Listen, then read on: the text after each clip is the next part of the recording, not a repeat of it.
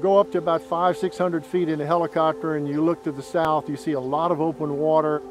Land used to be there, marsh used to be there, and over the last 40 years, it's eroded. Here in Louisiana, a particular focus area is bringing back the fish and wildlife habitat, but also helping to restore resilience and protect the local communities as well. Wetlands function as an effective buffer for storms, floods, and hurricanes. It's important to put our lines of defense into action in these coastal areas that are so threatened.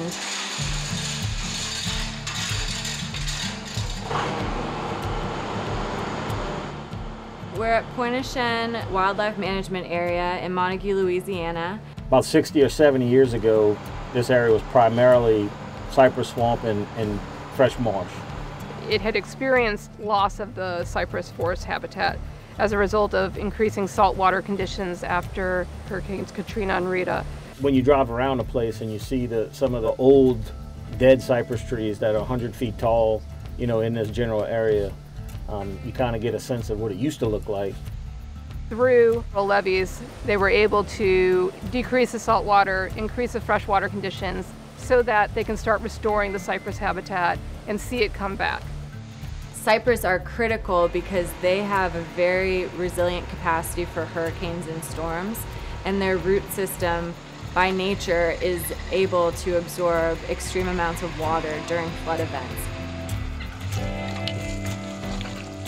It is a pretty simple concept. We're planting trees, but the significance is the scale and the situation of the site.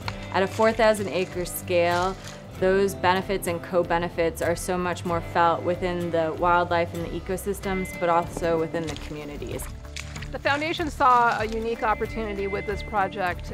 We supported 300 acres of the bald cypress forest restoration, and this is the first step in a 4,000 acre restoration goal. So that is a landscape scale project. NFWF was critical in seeding the first phase of this project, and without their support, we really wouldn't be where we are today. You need to bring partners together, both public and private, to really have the resources at a scale that can address this challenge.